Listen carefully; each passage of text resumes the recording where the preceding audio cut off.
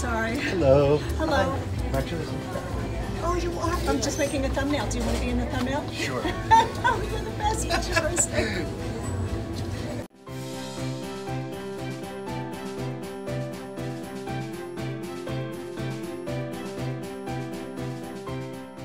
All right, so we are starting on the white aisle, and right away I spot two pieces of, I think this is Westmoreland, not exactly sure. So I always think this is like a sea serpent. Some people call it a dolphin or a dragon. And this is the middle compote dish, maybe? So I snagged this right away, super happy to find this, but the problem is I don't have the other candlestick. So I'm gonna be on the hunt for that. And in my cart it goes after checking that it has no chips or cracks or imperfections. All right, let's keep going and see what else we can find. White is one of the hardest aisles for me to identify pieces. This, the clear aisle, and the black aisle. For some reason, the other color aisles are much easier for me to spot things. Here I'm looking at a reticulated dish or a pierced dish. I think that's what that's called, but I leave that one behind. And maybe that was a mistake. Maybe I should have picked that one up. I'm trying to be super careful lately because I have less time to list because of making videos. With working this much, I really have to divide my time as carefully as I can. I'm spotting these champagne flutes, kind of a modern style, but right away my eye captures this Disney figurine. I think a lot of people use this for their wedding cakes. And again, checking for chips and cracks, I couldn't believe that this one was in good condition, $9.99. Carefully putting them in my cart. You guys stay in there. Maybe they're dancing in my cart. I really liked the pattern on this. This was melamine or melamac? Melamine. I like picking up melamine, melamac, different types of plastic dishes for all of the outdoor entertaining everybody does, and plus it's so much easier to ship. But I don't know how many people would want that pattern. Now I should have run a comp on that, but I did not. So if anybody's looking for that, this is Goodwill 30 in Lancaster. Lots of little bowls. What else? What else can we spot? These canisters were interesting. I guess that says flour and sugar, $4.99, contemporary, and I wasn't sure if the chipping was on purpose, if it was a, purposeful chipping. So I leave those behind. At the end of the aisle, I spot two little salt and pepper shakers in the shape of birds. I don't think those would bring more than $4 or $5. And then my eye spots the rim of this plate. Because the color is so beautiful, I think it just popped out. This thing is gorgeous. Now it's really more of a platter because of the size. And do I want to ship this? No, I don't. But how could you turn this down? So this is the back, and I did look up that pottery name. These can bring very good money. So very carefully going in my cart. I really love the colorway on that one. And I figured I would just discipline myself and do the black aisle next. Sometimes I just gravitate towards the aisles that I love, the brown, the green. Here's some boar's head cups, tumblers, travel mugs. I forgot to comp these. A lot of people do love boar's head, cold cuts and meats, cheeses. And I am one of those people, although I'm not really eating too many cold cuts these days. When you're in your 60s, it feels like you have to watch everything you eat. It's crazy. And now my eye spots this zither. I'm pretty sure this is a zither. Definitely vintage, if not antique. $14.99, which I felt was a fair price, but I'm noticing quite a bit of damage on the back. Now this one was made in Germany, and you can see that it's splitting where the wood was originally joined. I don't know if that affects the sound of the music. I would imagine it does. But I'm gonna run comps on it to see if I can find any other ones like this that also have damage. So I do put this in my cart for a while. Items like this are just beautiful, and they definitely deserve to be saved. I don't know if I would try to sell it just for decorative purposes. Just a little poster book, Magic Eye. But I leave that behind. Darth Vader mask. And then, how could I have missed this? I'm not quite sure. This is a huge, I'm thinking this is a coffee urn. $14.99. Very tricky to get this off the top shelf with one hand while I'm holding the camera in the other. But it wasn't too bad. And then I noticed that the top is missing. Bummer. So I am going to hold on to this for a while in case the top is on another shelf or it comes out with a new cart. There is the marking on the bottom. Kind of showed that too quickly, and I'm trying to balance it in the cart and not break anything else. I will try to insert photos here of what the marking is. And I am checking it for damage as I go along. And I noticed that it is signed Dubois. How cool is that? I think there's a famous old movie with Dubois as the last name. And now this wreath catches my eye. I've been looking for a spring wreath. Kind of sorry I didn't pick that up, but it was a little small for my door. Lots of word signs. And then my eye catches 2 pole pocket West Elm drapes or curtains. These are blackout. This is the find of the day. Now they are $9.99 each, but today is Senior Citizens Day, 15% off. So what is that, $7.50? Something like that. $8.50. And I thought that was a great price. Now one has the correct sizing and the other one does not. So I'm not quite sure what I'm going to do about that. I think I'm going to weigh them. If they weigh the same amount of ounces, that would tell me they're the same size. That's a trick I learned a while ago. When you have 2 items and one is marked, you know, size-wise, and the other one is not. Cross-weave curtains. Yes, please. Now we're starting down the brown aisle. This little vintage stool looked like it had quite the repair. I think that's called a milking stool.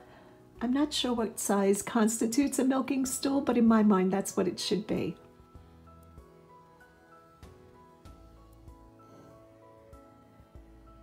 And as you can see, I've thrown a little bit of clothing in the cart.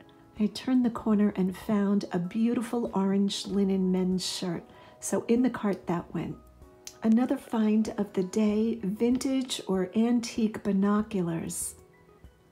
When I see this kind of wear or damage to a case, you can tell this is genuine age.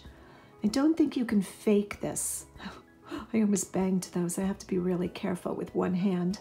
So here you can see it says U.S. Army with a lot of numbers. Makes it very easy to research. You're just plugging those numbers into a Google search or an eBay search. And here I'm showing the leather case and the name. That is the company that made binoculars for the military during this time period. I'm not exactly sure of this one. This has got to be World War II, I'm thinking. So you can see quite a bit of wear, just normal usage and storage wear. And I don't know that it matters that they work correctly. Now, you don't want the lenses to be cracked, you know, the eyepieces, but I don't know that it has to be super clear. I don't think anybody's really using that for bird watching. I think that's more for a collection. Okay, this piece is beautiful. This is a top to a coffee table, and people make trays out of these. So I don't have time to do something like that, but a piece of wood is cut in an oval shape and inserted, and it becomes a tray. This copper piece is interesting, definitely contemporary. This is made to look old, so it's made in China, and it is just sprayed with a wetting agent to create this fake patina rust, or sometimes they're even painted with a rust-colored paint. I liked this tall tin letter holder. For some reason, I didn't gravitate towards picking it up, and unfortunately, like most other elephant figurines and statues in the thrift store, he is missing pieces.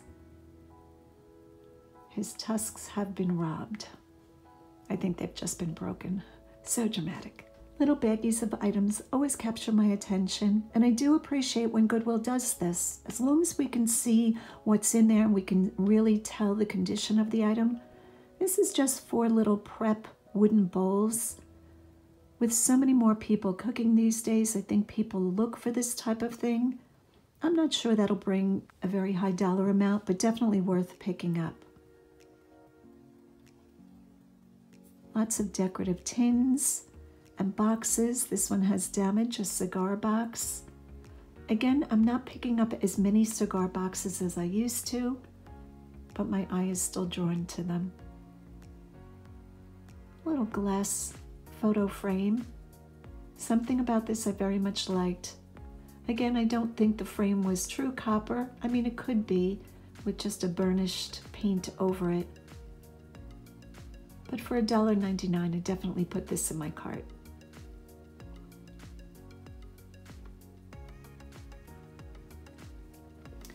So as you can see, we're only in the door for a little while, and I can tell it's going to be a great day. And we are onto the beigey yellow gold aisle. Little plastic radio. Now I have no plan of picking up these cups, but I wonder how they got that color on. I didn't know if the glass was made with this iridescent, beautiful gold color, and I noticed that one is lighter. Cannot figure that out, total conundrum. I love, love, love, triple love this candlestick. Brutalist style. If you don't know what brutalist is, you want to look that up. And I was hoping for a second, which sadly I did not find. Candlesticks like that, maybe it's a mistake on my part not to pick up a single, but I did not find the second one, so I wound up putting that back. Soap made in Hawaii. Yep, I had to do the sniff test. It did not smell like honey. Just a little cheap basket. Somebody actually left their Dunkin' Donuts coffee on the shelf. I don't know what people are thinking.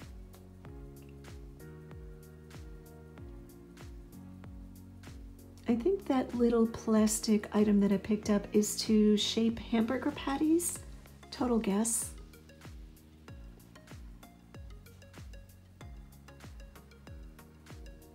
And dog food. There is so much food on these aisles. I'm very surprised that Goodwill is allowed to sell food items. You would think that's a lawsuit waiting to happen, but I don't know. I have seen quite a few of these wood brass, to carry wood or logs holders. There it was showing it had like duck feet. And I don't pick these up. I've never sold them, but I want to see these repurposed. I think there's probably a really good purpose for those. There's a little iron napkin holder. $7 was too high, or I would have picked that up for outdoor dining. Some Avon candles. Even though I don't sell Avon, I always want to see what's in the box.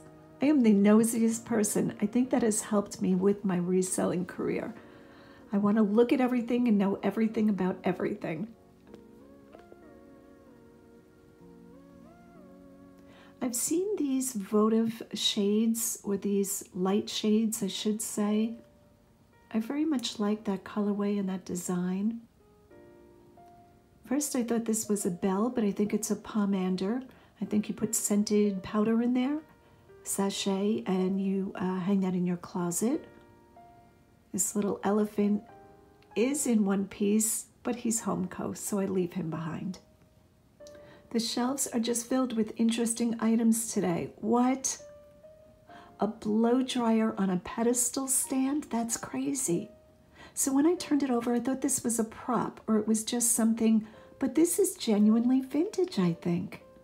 K&M, and you can tell by the plug. When you look at an item and you're not sure if it's contemporary or it's truly vintage or antique, always look at the electrical plug.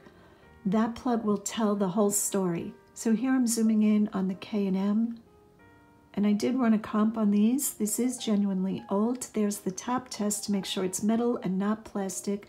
And this non-polarized plug sticker was put on by Goodwill. I think now that's the law. They have to do that. Not positive about that. I do leave it in my cart and run a comp. So of course I have to bend down to the bottom shelf. See, I do look at the bottom shelves. An artist's brush, and then this picture, it was a print and had a little bit of damage. Not quite sure what kind of dog that is. Hunting dog. Here is a giraffe. This is just made for the souvenir trade, which sometimes I pick up these type of items. I felt like this one wasn't detailed enough. But I did want to take a look at it and bring him up to the top shelf in case somebody else wanted him. I thought it would be nice in a child's room, but he looked kind of mean. I think that giraffe needed to be smiling. A tiki mug.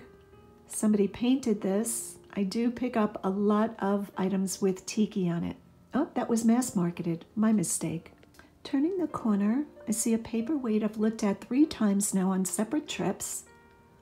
And I see these vases or urns, probably made in India. They were a little bit different. $5 a piece is high for that, and I don't know that many people would want those. And I found a bag of oranges. I love finding good fake fruit. I always say that. I can't give you brands necessarily, but when you look at the fruit, it looks very realistic. This one actually has like a few dented places like a real orange might have. $4. And I'm thinking I'm going to get probably $16 to $18 for these 5 oranges. I think oranges are less common than lemons or apples. So when I see a fruit that's not that common, like a papaya or something, I put it in my cart. Okay, more Hummel. The only reason I put this in my cart is because it said first edition 1975. I will run a comp on this and I'll insert screenshots. Many people think that everything Hummel is, brings a good return. It does not. You really have to run comps on Hummels.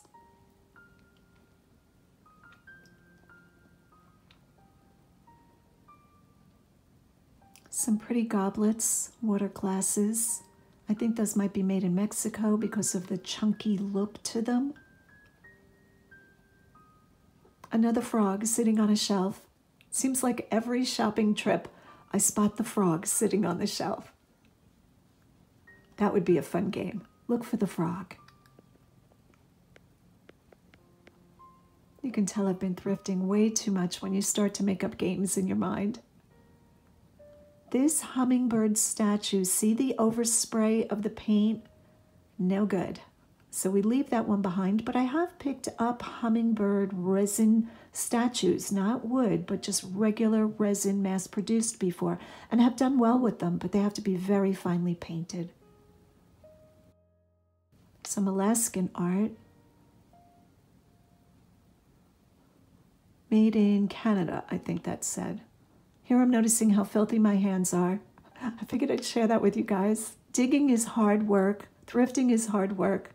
And I come home needing a shower some days. That's how dusty and dirty the stores are.